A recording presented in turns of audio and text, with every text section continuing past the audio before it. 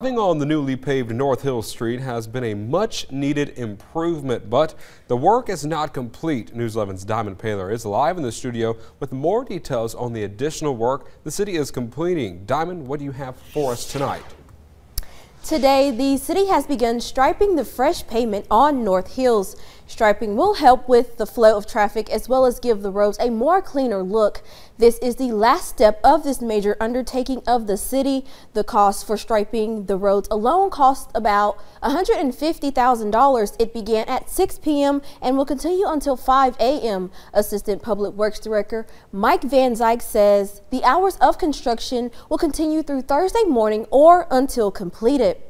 We will bring you the finished details of the roads once it has been completed. Live in the studio, Diamond Paler, WTOK News 11.